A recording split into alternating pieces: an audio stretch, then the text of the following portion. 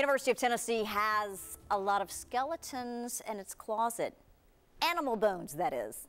It's a valuable tool for the Anthropology department. Leslie Ackerson gives us a closer look. Alligators, frogs, and fish. Oh my.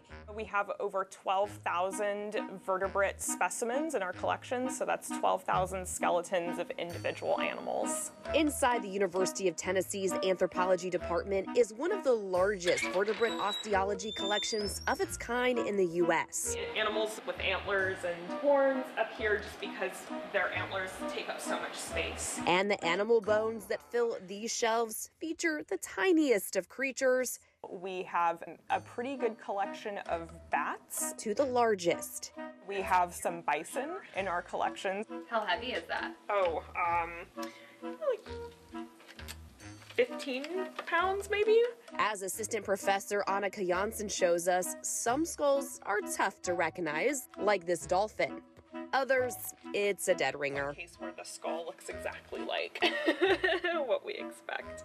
This graveyard of knowledge is an incredible resource for traveling researchers and students. You know, beyond just being able to identify bones and identify different species based on tiny bone fragments, I think students have a much greater appreciation for, you know, the diversity of animal life out there. While there are a few exotic skeletons, We do have an ostrich, for example, from the Knoxville Zoo. most are native to the state, like critters you'd spot in your backyard or catch in the Tennessee River. It's a gar.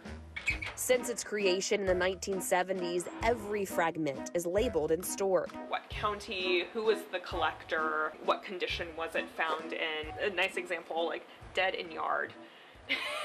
So the collection was started a few decades ago by Paul Parmalee. He would go out fishing and donate all of the fish skeletons to the collection. Walter Klippel also did a lot of collecting.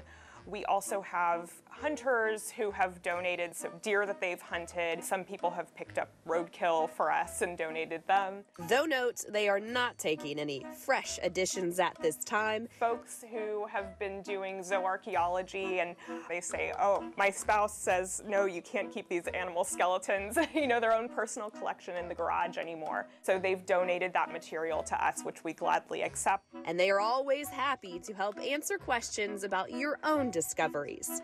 No bones about it. We get a lot of emails from people with pictures of bones wondering what kind of animal it is.